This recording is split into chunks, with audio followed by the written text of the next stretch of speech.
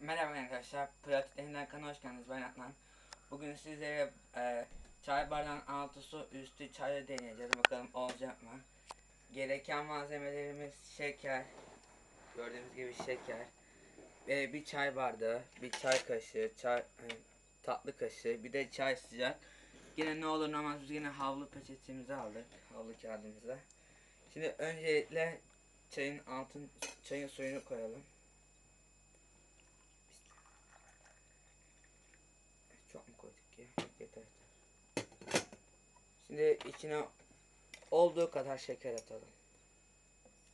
Ben yine 2 kaşık atayım da ne olur ne olmaz. Evet. Şimdi şekeri koy. Benim bu sıcak su. Karıştırıyoruz. Şekerini eritelim şekerini. Bence biraz çok koyduk ama olsun. Heh. Şimdi de bunu bulalım da. Bunu böyle koyalım. Veya dur. Şöyle koyalım. Bunun içine yavaş yavaş çayı koyun. Demini yani.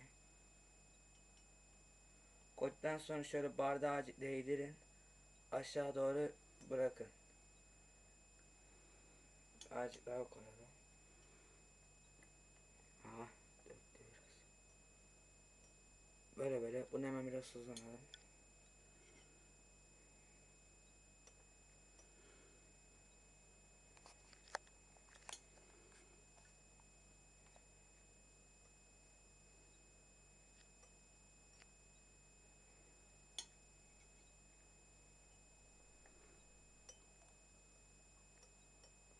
Azıcık daha koyalım.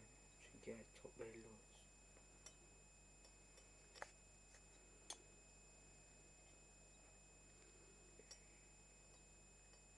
Benim şırıngam var ya, şırıngamı bulamadığım için böyle yapıyorum.